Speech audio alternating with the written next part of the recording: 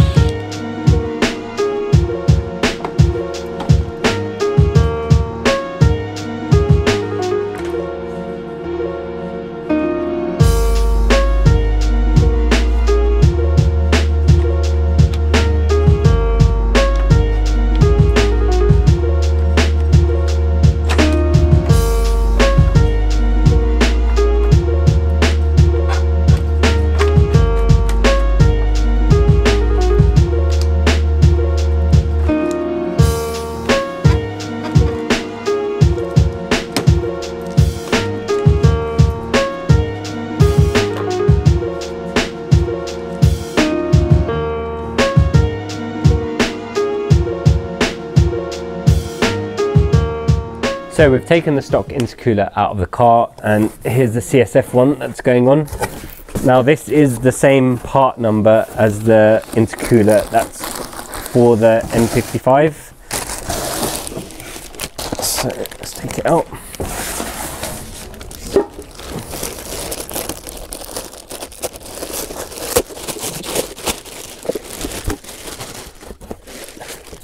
You can see it's pretty well packaged. Make sure it doesn't get damaged in transit.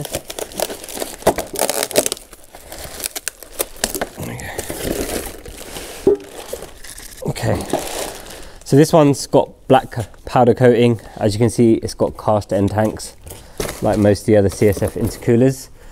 Now the cast end tanks make production easier, but also you can get a really smooth entry and exit into the intercooler, so it helps with flow. If I put it next to the stock one, you can see the size difference. It's quite a bit bigger. The CSF one's also stepped, so it allows you to have as much cooling as possible.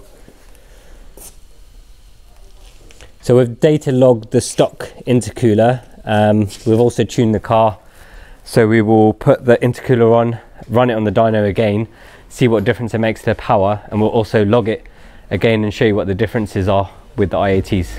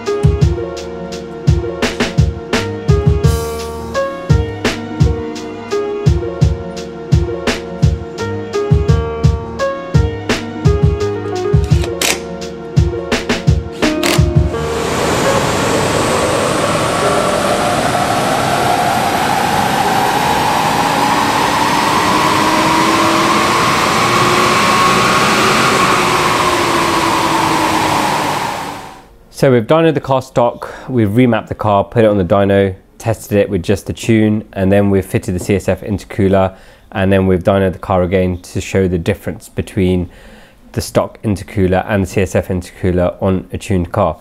So we come and look at the dyno results. The car made 273 horsepower stock, which is on the low side. They usually make over 300, but the car had winter tires on it, hence the low figures. But what we're interested in is the delta, so the gain the car has actually made. So from the remap, the car gained around 70 horsepower, which is about right, and also 120 foot-pound of torque, which is also the correct gain for this car. And as you can see, that's the green line over here, and then the red line that's slightly higher is the same car, but with just the CSF intercooler added. So you can see that it's made peak gains of around 19 horsepower, and it's holding that power pretty much over the last 1000 RPM, which is really good. So on the road, that would translate into a much faster car. We did data log the car, but unfortunately we've lost some of the data during the transfer. So the only meaningful data I've got is the rate of air through the MAF. So as you can see here, the green line is with the CSF intercooler and the white line is with the stock intercooler. So you can see that the CSF is actually flowing much better than the stock one. At the higher RPMs, the stock intercooler is flowing at 327 grams per second, and the CSF is flowing at 351 grams per second. So that goes to show you why the intercooler is working. If the IAT and the boost pressure would have logged, I would have expected the IATs to be lower and also the pressure drop to be the same, if not a little bit better than the stock one.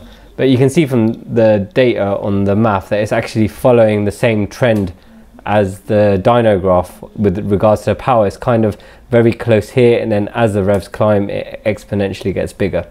So overall, the CSF intercooler is a great upgrade for any diesel car. You can see just the difference the intercooler made itself. So if anyone's running our tune on a 435D or 325D, I can highly recommend the CSF intercooler. Thank you for watching, guys. If you want to watch more of our videos, you can watch them over here. If you want to watch what YouTube suggests that you might like from our videos, you can watch them over here. As always, if you haven't already, please like our video and subscribe to our channel. If you've got any questions for us, please drop them in the comments below and we will do our best to answer them for you.